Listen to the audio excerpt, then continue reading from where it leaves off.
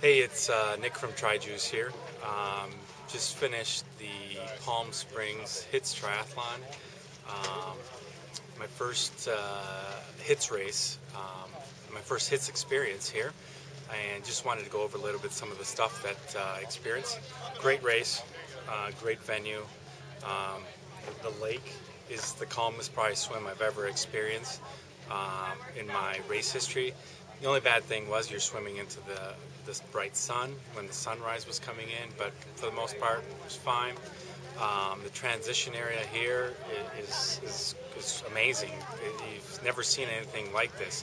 And when I first saw it, you see all these stools here, and I wasn't sure if I would use the stools or not, but I actually sat down because my feet were a little bit cold after swimming, so I actually sat down on the stool to put my socks on instead of sitting on the ground and doing that.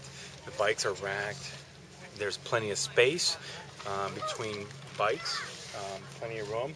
I even have a place to put my transition bag and stuff, so it's perfect. The bike course, great.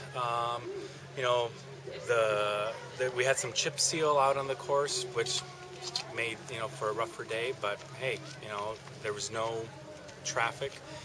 Great police support stopping the traffic.